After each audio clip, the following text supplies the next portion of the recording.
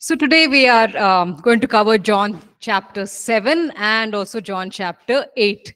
So these will be the two chapters that we will focus on today. Um, you will notice a footnote in your Bibles, which refers to John chapter 7, verse 53, and then it goes on up to John chapter 8, verse 11. And generally in the footnotes of your Bible, it will be given that this portion is not mentioned in some of the early manuscripts. Okay, so this is the story of the adulteress who is brought to Jesus for judgment.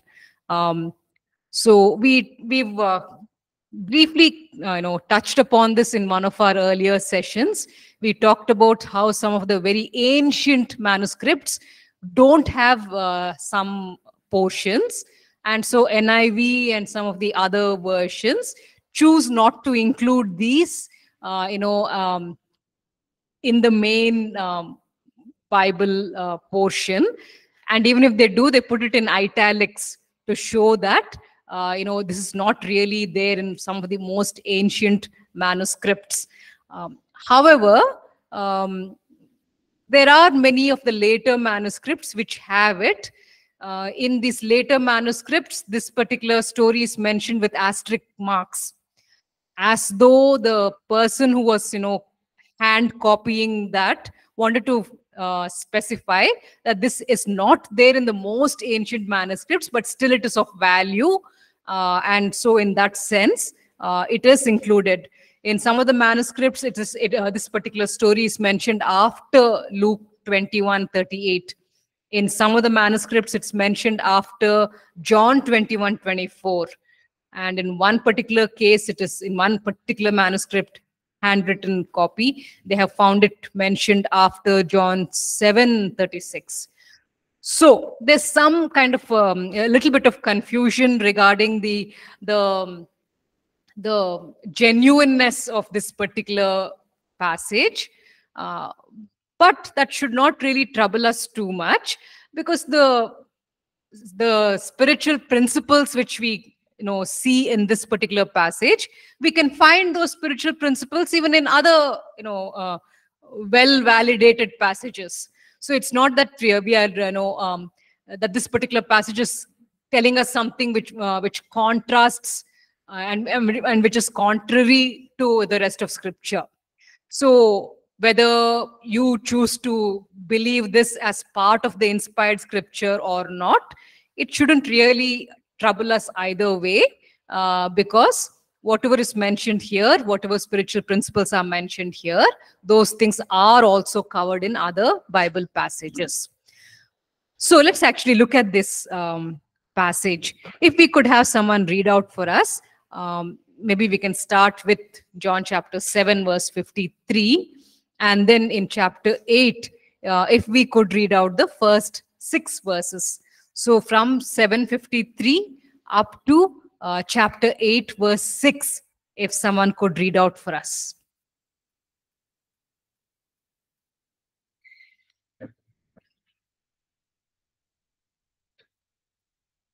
Verse 53, 7:53. And everyone went to his own house, but Jesus went to the Mount of Olives. Now, early in the morning, he came again into the temple, and all the people came to him, and he sat down and taught them. Then the scribes and the Pharisees brought to him a woman caught in adultery. And when they had set her in the midst, they said to him, Teacher, this woman was caught in adultery in the very act. Now, Moses in the law commanded us that such should be stoned. But what do you say? This they said, testing him, that they might have something of which to accuse him. But Jesus stooped down and wrote on the ground with his finger, as though he did not hear. Yes. So your version actually says that as though he did not hear. That actually brings out the meaning of what Jesus was doing. Which version is that? NKJV. Okay, that's good. That's very clear. All right. So we see that the last day of the Feast of Tabernacles is now finished. After that, everyone returns to their home, but Jesus goes to the Mount of Olives to spend time with the Lord. So he probably spent the entire night over there, and maybe he must have slept on the mountain itself. So now in the morning, he comes to the temple courts to teach. So a lot of people gather over there to listen to him teaching. And so in that context, where Jesus is about to start his class, okay, so the class is about to start. At that time, the teachers of the law and the Pharisees bring this lady, and she has been caught red-handed, in the act of adultery. And so they say to Jesus, according to the law of Moses, we are supposed to stone this lady. So shall we go ahead? Shall we kill her? Is what they are asking. And it's clarified for us in verse 6 that they are not asking this question because they care about righteousness. They are asking this question because they want to trap him. What kind of a trap are they laying for him? If Jesus were to say, yes, this lady should be stoned in accordance with the law of Moses, then because the Romans have not given the Jews the authority to, give death sentences, Jesus would get into trouble. On the other hand, if Jesus says, no, we should not kill this person, we should show her mercy, then they can go and tell everyone saying, see, he doesn't obey the law of Moses. So, whatever Jesus, says, whether he agrees to the stoning or disagrees to the stoning, they think that they can trap him and get him into trouble. And so when they bring up this question, like it says in the NKJV, Jesus continues to act as if he has not even heard, and he continues doing what he was doing earlier. He continues to write on the ground. There's a lot of theories which people make up about what he was writing on the ground. They say that maybe he was writing down a list of all the sins, of the Pharisees and the teachers who have brought the lady over there. But then we generally do not see that anywhere in Scripture where Jesus openly, publicly exposes people's sinfulness, except in specific cases where he's addressing the Pharisees. So would he have started putting down a list of all their private sins for everyone's perusal? Would he have done such a thing? I think the most simple explanation is that he has come over there at dawn to teach in the temple courts. So he's getting ready for the class. And the people also have now gathered over there. So basically, he's putting down on the ground all the things which he wants to share with them that day. Today, what does a teacher do when they come to the class? On the whiteboard, they would write down the Bible verses, the main points which they are going to be talking about during the class. So at that time, they did not have whiteboards. So basically what they would do, this is something which they actually did. They, because the parchments, and the papyrus were very expensive. So you can't exactly, waste your parchment and papyrus to just write down something for a lesson, for a class. So they would actually write on the ground the verses which they would be meditating upon that particular day. They would write it on the ground. They would, inscribe it on the ground in the sand. And after the class, it would just be wiped off. So Jesus was probably in the process of doing that when these, people bring the lady, and he just ignores them. He continues writing whatever he was writing.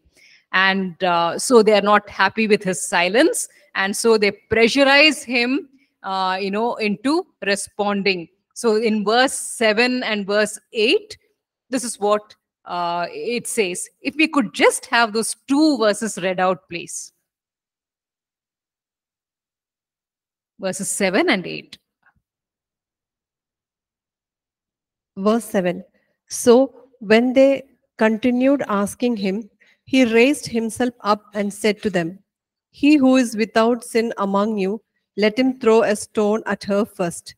And again he stooped down and wrote on the ground. Okay, so he is not even interested in answering them because he knows that they are not genuine questioners.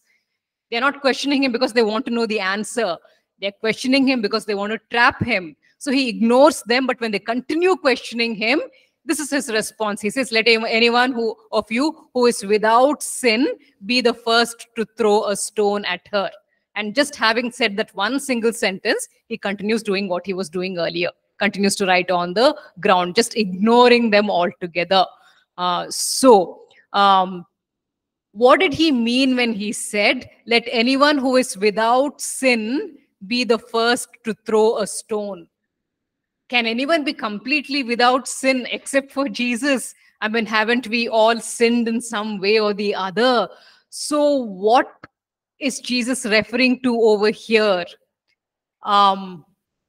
If you notice, a woman has been dragged over here who has been caught in the act of adultery. The act of adultery involves two persons. You would have to have a man and a woman together.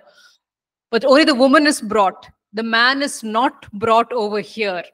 So, a suggestion which is made is that, this was all a trap, right?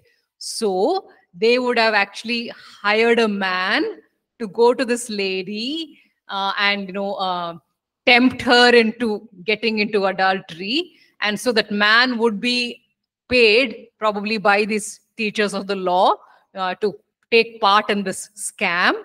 So the man is not brought over here, because if the man is brought over here and if he's cross-questioned, then the whole story will come out of their conspiracy. So only the lady is brought over here. So here Jesus is probably saying, he who is, blameless, he who is actually a genuine witness, to this crime which is supposed to have been committed, who is someone who is a genuine witness, you be the first one to throw the stone. And none of them can claim that, because Jesus can say to them, where is the man? And if they would have to answer that question, then their blamelessness would no longer be there, because they would have to bear the blame and say, yes, we set you up for this particular trap. So the suggestion made is that, and the verse to back up that is taken from Deuteronomy 19 verses 16 to 18, where it talks about malicious witnesses, those who are willing to give false witness, false testimony.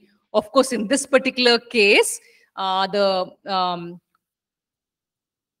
witness would be true in saying that the adultery was happening, because that is true enough. But the witness does not talk about how the adultery took place, who instigated whom, did the man approach, was he already being paid for this? All of that is not known. So in Deuteronomy 19, 16 to 18, it talks about how if the witness proves to be a liar, or if he's proven to be someone who is someone who is deliberately setting up a scam. It says over there in Deuteronomy 19 verse 19, then do to the false witness as that witness intended to do to the other party. And then in verse 20 over there, it says in Deuteronomy 19 verse 20, the rest of the people will hear of this and be afraid, and never again will such an evil thing be done among you. So Jesus maybe, what the suggestion is this, Jesus maybe is telling them, if you are really a blameless, genuine witness of this crime which you are bringing before me, then because the crime has been committed, go ahead, raise the first stone and throw it at her. And if they do that, then they'll get into trouble with the Roman authorities. And if they don't do that, Jesus can turn the tables on them and say, see, you are not respecting the law of Moses either. So the trap which they wanted to bring to Jesus to trap him, he puts it back upon them. And he says, fine, if you're that concerned about righteousness, if you are genuine in what you are saying about this crime, you be the first one to pick up the stone and throw. And none of them are willing to take that risk. So one by one, they all walk away until only the lady is left standing over there. And Jesus speaks to her in verses 9 to 11. So if we could have someone read out for us, verses 9 to 11, please. Verse 9. Then those who heard it, being convicted by their conscience, went out one by one, beginning with the oldest, even to the last. And Jesus was left alone, and the woman standing in the midst. When Jesus had raised himself up and saw no one but the woman, he said to her, Woman, where are those accusers of yours? Has no one condemned you? She said, No one, Lord. And Jesus said to her, Neither do I condemn you. Go and sin no more. So Jesus says to her, neither do I condemn you. Go now and leave your life of sin. So the Lord never condemns. Condemning is done to crush the spirit of the person, to make them feel guilty and rotten, like as if they're complete failures. So condemning is something which Satan does to crush a person and make them feel that they are a failure. What does God do? God convicts. So there's a great difference between convicting and condemning. Why does God convict a person of their sin? Because he wants them to be aware that what they have done is wrong. He wants them to admit that what they have done is sinful. Not so that they will feel like a failure and feel completely hopeless about themselves, but so that they can repent and come back to him and enjoy the benefits of repentance.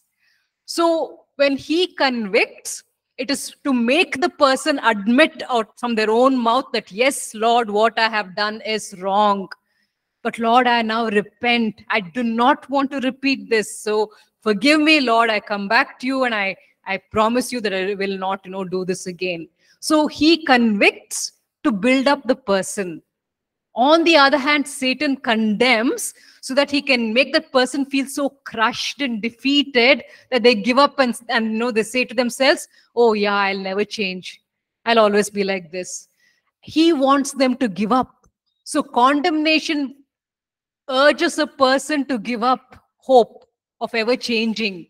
Conviction is done just so that the person will realize and admit that they are sinning, and they will be willing to repent and come back to the Lord and have a renewed relationship.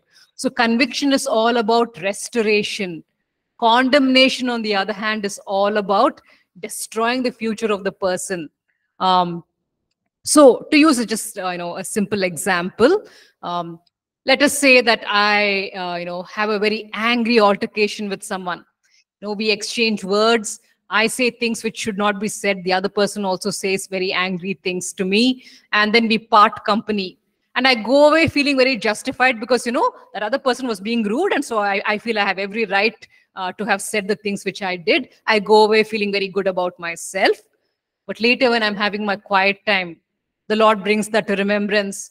And he says, what you did, was that right? Is that in line with my scripture? Is that the attitude which I have asked you to adopt? And so at that time, when I'm sitting there in the Lord's presence, I feel convicted of the sin which I did. And then if I humble myself, I will be willing to admit and say to him, yes, Lord, it is true. The other person did provoke me, but I should not have responded the way I did, especially with the words which I used. So I would have to admit and say, Lord, what I did is sinful. And I would have to confess my sin, ask for his repentance, ask for his forgiveness, ask for his forgiveness. And I would have to repent and make a promise not to repeat that kind of an attitude next time. On the other hand, if I allow Satan to, intervene in the situation and make me feel very condemned and hopeless and guilty, I will just go away saying to myself, oh yeah, I will never be able to gain control of my temper. I will always be like this. I will always be a failure. So that would be a wrong way to deal with what happened. So the right way would be to go to the Lord and say, yes, Lord, I do have a temper problem.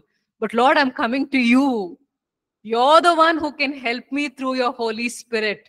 You're the one for whom nothing is impossible. You will enable me through your grace. You will cause me to overcome. So you see, he convicts me so that I will go to him and be restored and be full of hope. But Satan, when we sin, wants us to feel so rotten about ourselves that we actually give up altogether. So there's a right way to handle sin, and there's a wrong way to handle sin. And in fact, later when we go into the last few chapters and we look at the example of Judas and we look at the example of Peter, both of whom betrayed Jesus in their own way, we see Judas giving in to the whole condemnation and getting crushed to an extent where he just goes and commits suicide. On the other hand, Peter, when he's, when he's feeling condemned, the Lord comes to him and the Lord restores him. We see that in the last chapter. So he does not give in to that condemnation and his life is not destroyed. Rather, the Lord restores him. So it's very important how we approach sin, because this is something that happens every day, right? I mean, every day we end up doing something which we regret. The Lord never wants us to feel condemned. He wants us to feel convicted and openly confess and say, yes, what I did is wrong. And he wants to start the restoration process, because through his Holy Spirit, any sin can be overcome. You can gain victory over any sin, so nothing is impossible through him, in him. So we need to have hope. Yes, let's move on from there. John chapter 8, maybe if we could read verse 12 onwards, and we could go maybe all the way up to verse 18. Yeah, 12 to 18. John 8, 12 to 18, please. Then Jesus spoke to them again, saying, I am the light of the world. He who follows me shall not walk in darkness, but have the light of life. Then Pharisees therefore said to him, you bear witness of yourself. Your witness is not true. Jesus answered and said to them, even if I bear witness of myself, my witness is true, for I know where I came from and where I am going. But you do not know where I came from and where I am going. You judge according to the flesh. I judge no one. And yet, if I do judge, my judgment is true.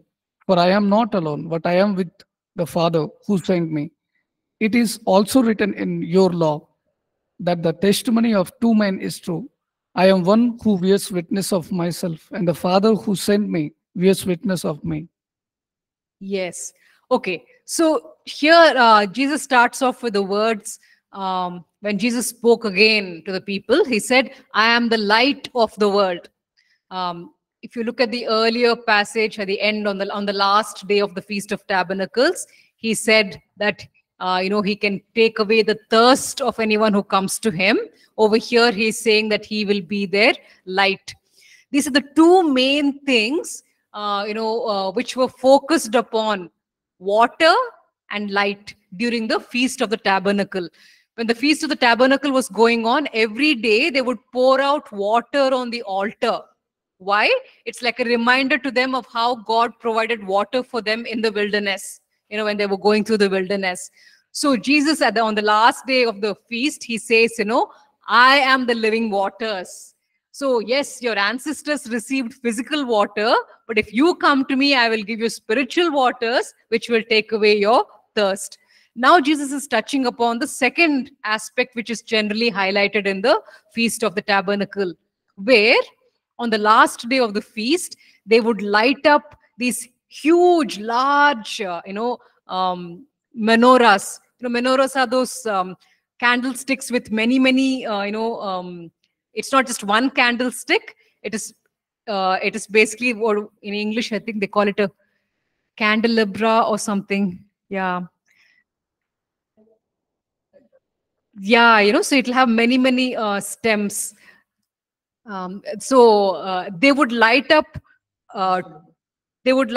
two of those large menorahs, which are 75 feet in height. So those were lit up on the last day of the feast. So Jesus, first of all, referred to the water and he said, I am the one who can quench your thirst. Now over here, he says, I am the light. Back then, when they were in the wilderness, it was the pillar of light which lit up their pathway during the night. But now Jesus says, I am the one who has come to give you light, and whoever follows me will never walk in darkness. So back then in the history of Israel, when the pillar of light used to light up their path, what was that pillar of light basically doing? It was showing them the right direction. In the darkness, they would have ended up going somewhere else. But because they had the light, pillar of light leading them, it helped them to go in the right direction. So now Jesus is saying, I am the light of the world. If you were to follow me, I can take your life in the right direction. Otherwise, in the darkness, you'll end up going in the wrong direction. You'll end up making all the wrong decisions. And then, your life would be destroyed. So he says, I am the light of the world. Whoever follows me will never walk in darkness, but will have the light of life. Your life will be a living life. It will be full of light, and you will move in the direction of blessings rather than in the direction of destruction. So that's the promise which he is making. So when we think of Jesus as the light of life, in what way would that apply to us? He's the one, just like that pillar of light, in the Old Testament, he is the one who lights up the path in front of us. We are supposed to go to him and consult him before we take any decisions, before we make any choices. So he is the one who should be lighting up our everyday decisions. If we take up those decisions on our own, in our own strength, we may end up going in the wrong way because we are stumbling around in the darkness without having consulted him. On the other hand, we should be people of light who are following this light of life. When we follow him and we consult him before we take our life decisions, he makes sure that we are headed in the right direction, going down the right path.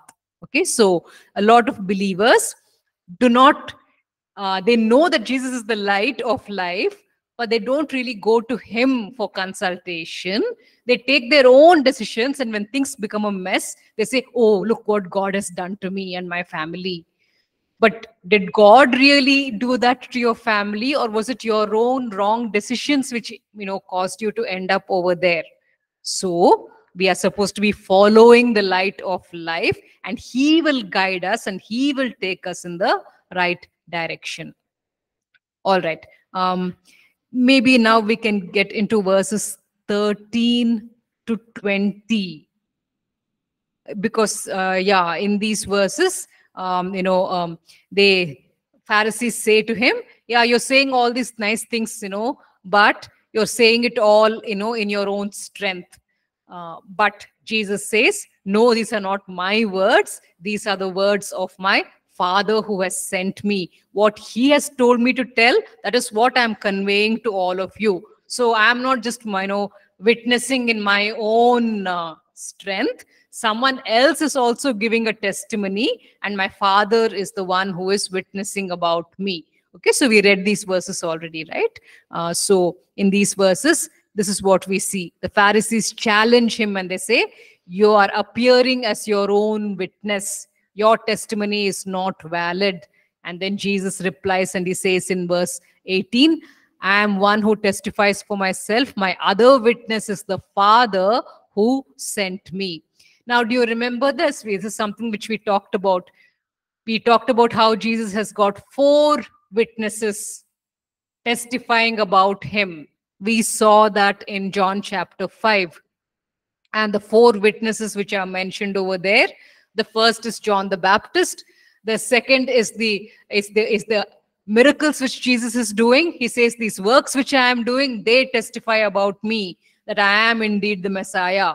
The third witness, he says, is the Father who, proclaimed at the time of baptism, saying that this is my son in whom I am well pleased. So that would be the third testimony. And the fourth one, he says, is what Moses has written. He says, Moses, all that he wrote, it testifies about me. So Jesus earlier in chapter 5 talked about 4 witnesses which are testifying to his messiahship, which are testifying to his divinity. And so now here in this chapter 8, he again brings up this point, and he says that the Father is testifying about me.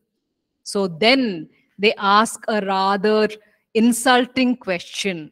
That would be in verses 19 and 20. If someone could actually read out that, verses 19 and 20. Then they said to him, "Where is your father?" Jesus answered, "You know either me nor my father. If you had known me, you would have known my father also." This word Jesus spoke in the treasury as the taught in the temple, and no one laid hands on him, for his honor had not yet come. Okay. Um, they ask him pointedly, where is your father? Jesus says, my father is witnessing. And they know he's talking about the heavenly father. They're very, they have understood that. But still, they say, where is your father? Because they're talking about how, his mother conceived him without having known a man.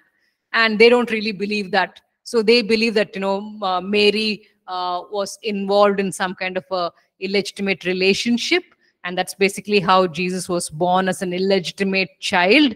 And so they're actually implying that they are mocking him, they're insulting him, and they say, then they asked him, where is your father?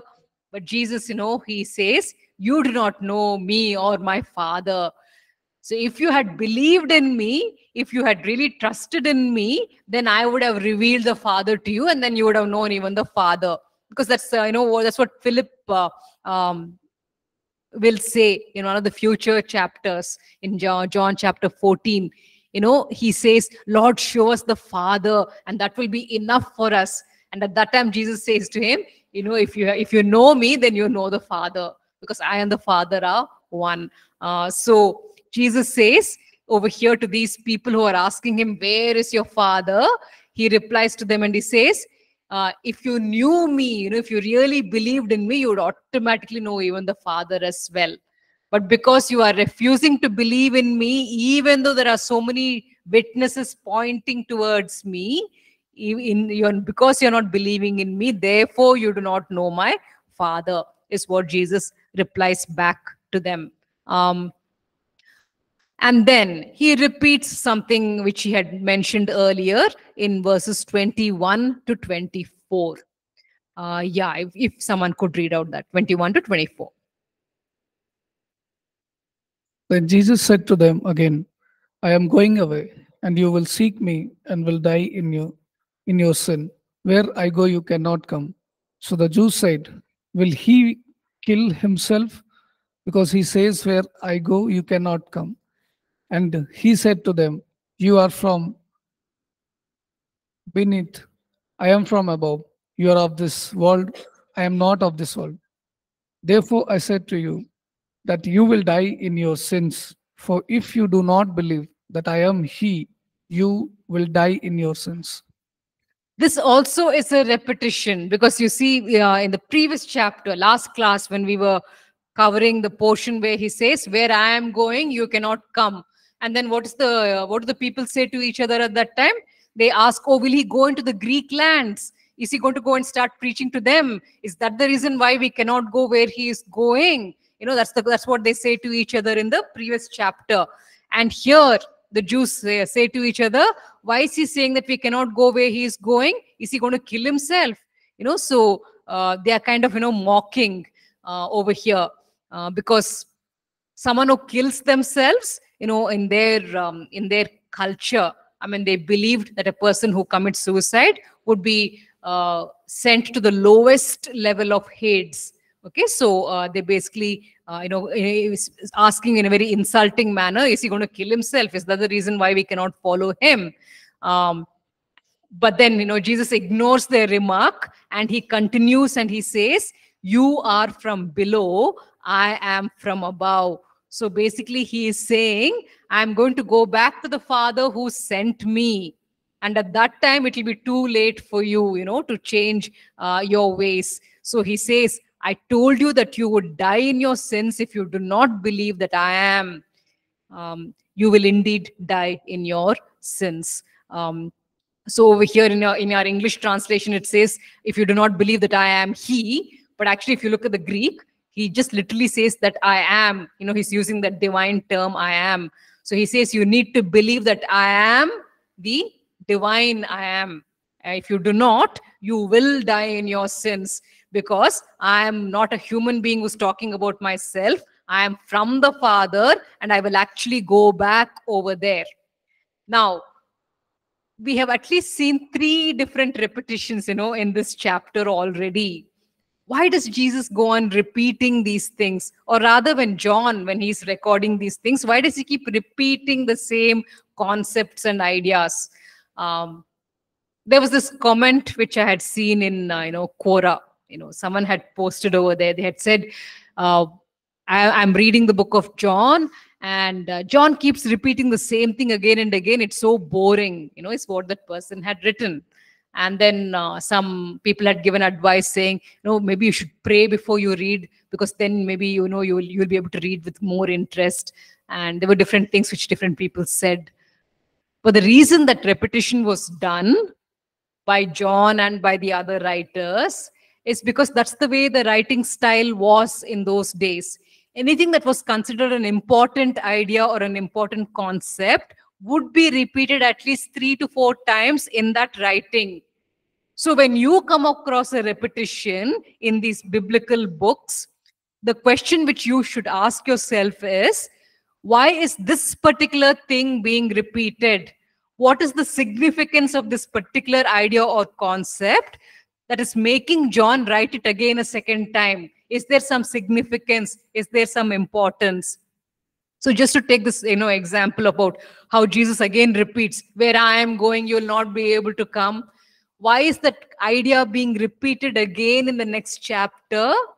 Because John and Jesus are trying to bring out the urgency of the limited time available to these people to place their faith in him. You see, Nicodemus was a wise man. He comes to Jesus while Jesus is still available physically. He clarifies his doubts and he places his faith in him. These people, on the other hand, instead of, thinking carefully about what Jesus is saying and then coming to him and asking their doubts and getting clarification, they are delaying again and again. And Jesus is saying, "I'm going to be here for only a short time. Now is the chance for you to come to me like Nicodemus did and find out what is true. But instead, you're wasting the days, and I'm going to go away. And once I'm gone, you'll not be able to come where I'm going. And in fact, eternally, forever and ever, you'll never be able to come where I'm going, because, you're not going to be part of the kingdom." So this idea over here is being repeated to convey the urgency of what Jesus is trying to say. So the readers of John, the first readers of this gospel, the very first people who would have read this gospel once it was written down, they would have caught the urgency of what is being told. Over here, John is recording these words to show that he is available for a limited time. And if they don't place their faith in him while he is still available, there would be no future hope for them. So, another thing about that, comment in the Quora about how the Gospel of John is so boring because of all the repetitions. People say that, a new believer should start with the Gospel of John.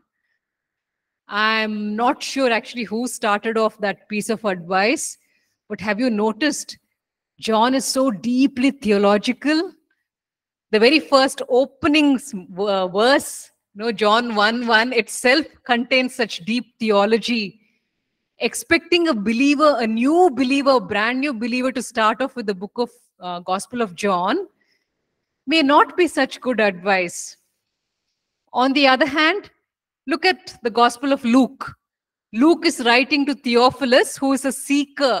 He's someone who has heard about Jesus, is very interested in knowing more about him, wants to place his faith in Jesus. So Luke says, I'm writing to a very simple, clear account so that you will read and get to know that this Jesus is real, and you will realize that he is divine, and you'll place your faith in him. That's the reason why I'm writing down this entire account, is what Luke says. So maybe a new believer should actually start off with Luke. And then maybe they can move into Matthew and Mark, which are very, very similar in content. And then maybe once they are kind of more familiar with what Jesus says and is, the teachings, which he conveys to the people, once they have kind of caught what Jesus is saying, then maybe if they come to the Gospel of John, what Jesus is saying over here will maybe make more sense to them. That's just a side thought on the subject of the Gospel of John being repetitive and being very deep in its theology. So anyway, moving on from there into verses 25 to 30. Yeah, if someone could read out verses 25 to 30. Verse 25. Then they said to him, "Who are you?" And Jesus said to them, "Just what I have been saying to you from the beginning. I have many things to say and to judge concerning you, but he who sent me is true, and I speak to the world those things which I heard from him." They do not understand that he spoke to them of the Father. Then Jesus said to them, "When you lift up the Son of Man, then you will know that I am he, and what I do nothing of myself, but as my Father taught me, I speak these things. And he who sent me is with me. The Father has not left me alone, for I always do those things that pleases him." As he spoke these words, many believed in him. Okay, if you go back to the beginning of this whole conversation started when the Pharisees said, "You're testifying about yourself. You yourself are your own witness. That doesn't carry much, authority. You should be having someone else to testify about you." So that is how the whole conversation started. At which point of time, Jesus says to them, "I do have a witness, the Father, the heavenly Father, the one who is in heaven, the one who has sent me. He is the one who is testifying about me." But they are failing to grasp this very basic concept. They are refusing to believe that he is from above, that he is divine. And so again, they ask this question, "Who are you?" they asked. And Jesus says, "Just what I have been telling you from the beginning." And so he says, "Maybe you will believe me when I am lifted up." In verse 28, so Jesus said, "When you have lifted up the Son of Man, then you will know that I am he, and that I do nothing on my own, but speak just what the Father has taught me." So this whole idea of being lifted up, that also is a repetition. Where did we come across that earlier? That was in the conversation with Nicodemus, where, in John chapter 3, verses 13 and 14, this is what Jesus says over there. He says, "No one has ever gone into heaven except the one who came from heaven, the Son of Man. Just as Moses lifted up the snake in the wilderness, so the Son of Man must be lifted up, that everyone who believes may have eternal life in him." So in John chapter 3, Jesus compares himself to the snake, the bronze snake which was placed in the wilderness. And in the same way, the curse was placed upon the bronze snake. Jesus, was saying that the curse will be placed upon me. The curse which is supposed to come on humans, it will instead be placed upon me, so that anyone who believes in me will have eternal life. So that was the emphasis which Jesus brings out when he was talking to Nicodemus. Over here, he says, "You guys are not believing that I am from above, that I am from the Father. But when you see the Son of Man lifted up, then you will know that I am he." So over here is not talking about the lifting up which is talked about in John chapter 3. There it's talking about the lifting up on the cross, because there he is comparing himself with the cursed snake. In the same way, the snake was lifted up and the curse was placed upon it. Jesus too, he will be lifted up on the cross, and the curse of all the people which should come upon the people will be placed upon him. Here, he's talking about another lifting up. He's talking about how he will literally be lifted up in front of their eyes into heaven. And at that time, they will have to believe that he came from above and he's going back to where he came from. And then they will have to admit that, yes, the message which he was conveying was divine. It was from the Father.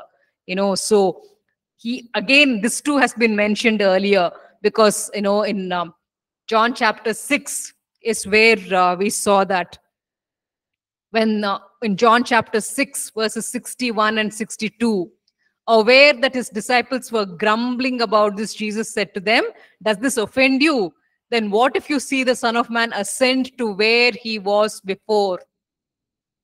So all of these things are being repeated again and again to drill into the brains of the readers that all the things being written over here in this Gospel of John, they are a message directly from above, from heaven. They are not the words of some human. These are words of life and spirit being given to the people so that they can place their faith in him. Because if they place their faith in him, he will be their light. He will light up their path, their future. He will be their water. He will quench their thirst. He will be their bread to an extent where they are satisfied in their lives. So there's much hope being offered. And so these things are repeated again and again. And he says, I will prove to you that I am from above on the day when I actually, literally float into heaven back. So, and that's what we see, right? Even as the disciples and the other people are watching, he's literally lifted off the ground and he ascends back into heaven from where he came. So when he's saying all of this, it says in verse 30, even as he spoke, many believed in him. So now it's kind of getting through into some of their minds. And it says over here, even as he spoke, many believed in him. But what kind of a believing is this? We will see that in the next few verses, because the next set of dialogue begins. And there he is talking specifically to the people who said that they now believe in him. Okay, so we'll discuss that when we come back from the break. Thank you.